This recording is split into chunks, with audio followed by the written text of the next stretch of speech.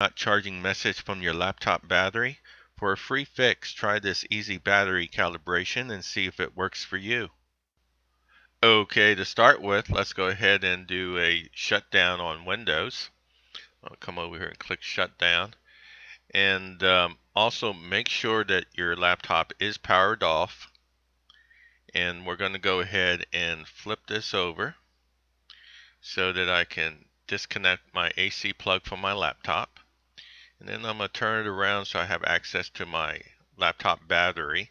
And I'm going to remove my battery from my laptop. And let's go ahead and flip it back over and reinsert the AC plug back into the laptop. Alright, and let's go ahead and power up the laptop here and load Windows up. And once Windows is finished loading, you have your desktop, click on the Start menu and go over to your Control panel and locate your device manager. Mine's up top here, and I'm going to click on it. And that opens up the device manager listings, and go down and find batteries, and left click with your mouse on the batteries, and right click and uninstall all of the Microsoft ACPI compliant control listings.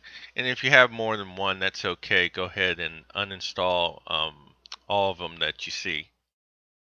Sometimes you'll have only one, sometimes you'll see more than one depending on your laptop make and brand.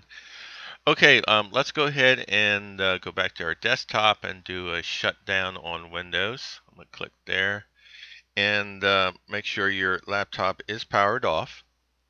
And let's go ahead and close this and flip it over. And let's go ahead and disconnect the AC plug from our laptop.